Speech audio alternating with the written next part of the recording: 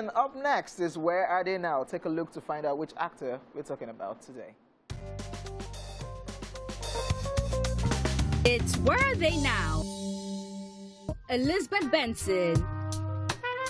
Elizabeth Benson, popularly known as Liz Benson, is a Nigerian actress and television personality. The actress began acting at the tender age of 5 but became popular in 1993 after featuring in the soap opera Fortunes, where she played the role of Mrs. Agnes Johnson, followed by the Nollywood classic Glamour Girls, which placed her on the fast track to fame. Liz Benson has acted in a number of Nollywood films, including Evil Men, Shame. Kara is right. I'm leaving this house first thing in the morning. Conspiracy. I'm really sorry, Marcus.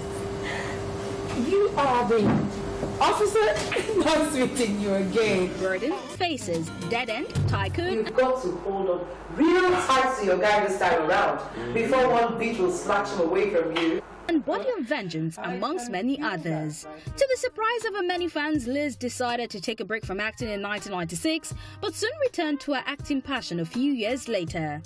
Some of her most recent movie features include Children of Mud, Hilarious Hillary.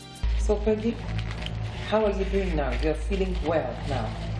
Yes, my queen. Thank God. Dearest Mommy, and 2017 blockbuster movie Lotana, where she played the role of Efia. Liz Benson is now an evangelist and has decided to only take roles in line with her faith.